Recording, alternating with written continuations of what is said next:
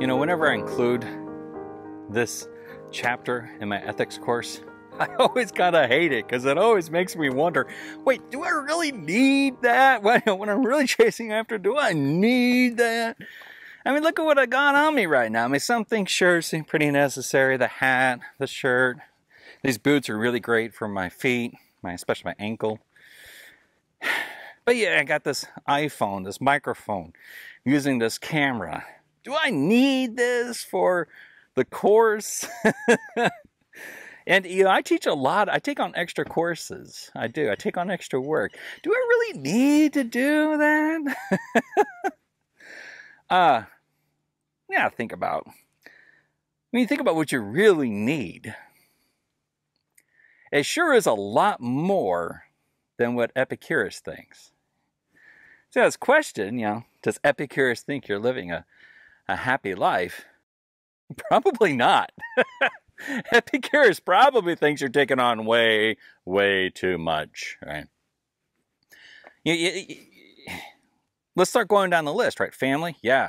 He thinks it's probably too much. You need friends to talk about the nature of reality, to have that sort of emotional and intellectual vulnerability and discussion. Yes, sure, you need friends. But family, boy, that's a lot.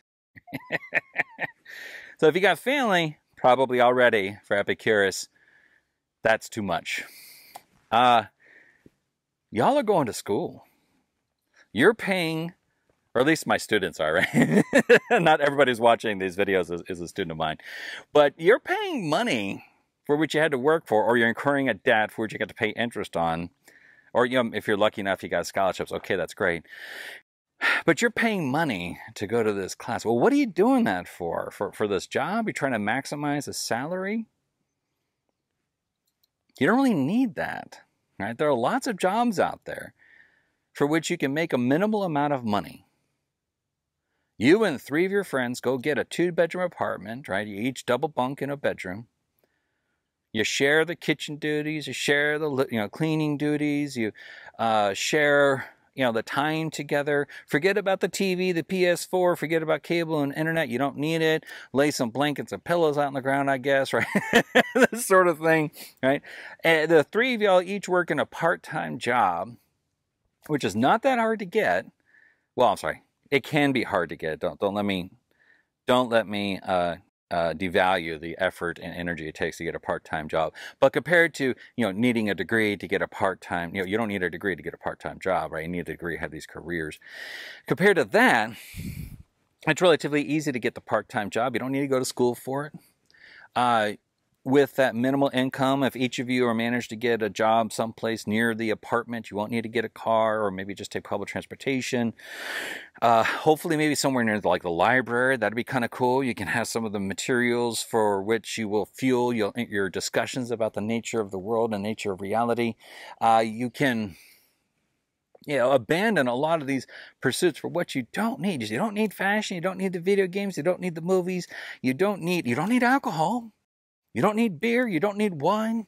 You're actually healthier without it. Having 1 or 2 isn't necessarily a bad thing, but it's not like you need alcohol. You don't need coffee. You don't need sodas. You don't need tea. You need water.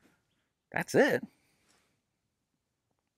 Now, if you're getting, like even 1 fast food meal a week, you're already doing more than you need. Beans, rice, vegetables, fruits. If you want to add a little animal meat in there, I guess you can. Go for it. But you don't really need it. Quinoa takes care of most of that. Under the direction of your nutritionist and or physician. No, that's what you need. You don't need a smartphone. You don't need the internet. If you're really clever, you can get away without even having the apartment. I knew a guy back in grad school, and I don't know how he actually did this. He never really elaborated on it, but he had a yurt. And if you don't know what a yurt is, think of look it up, Y-U-R-T. It's a really good sized and hardy tent. And I think he lived on federal land or something like this. He didn't have an apartment. He lived in the yurt. And he worked out and showered in the student rec center. And he went to school. He used the computers provided to him by the department. We had computers set up there. He used the resources in the library. And I think maybe he didn't live rent-free, but man, he lived really simple.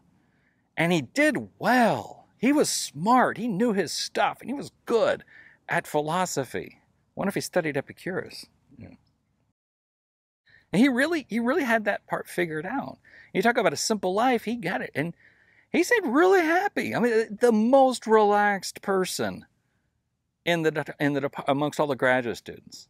Without exaggeration, the most relaxed person. The rest of us were stressed out. Probably because we're trying to figure out how to make a living. Some of the grad students have families, but make a living on a graduate student stipend. So yeah, Epicurus, in all likelihood, Epicurus thinks you are not living a happy life. He thinks you're overdoing it. You're trying to chase after way too much. Okay. And then, what it would need is, like I said, something like a part-time job, 3 friends, 2-bedroom apartment, double bunk. Forget about the TV, the stereo equipment, all that, blankets, cushions, right? Sit on the ground, hang out. You don't even need, you share the kitchen duties. You don't need that much food. You don't need that expensive food. That'd probably be it, right? Simple life. Okay. So, do you agree with Epicurus?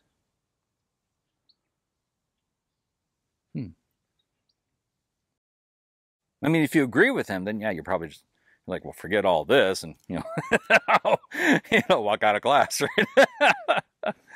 right? If you agree with him, yeah, you probably, kind of drop all this. If you disagree with them, why? Well, what does that mean?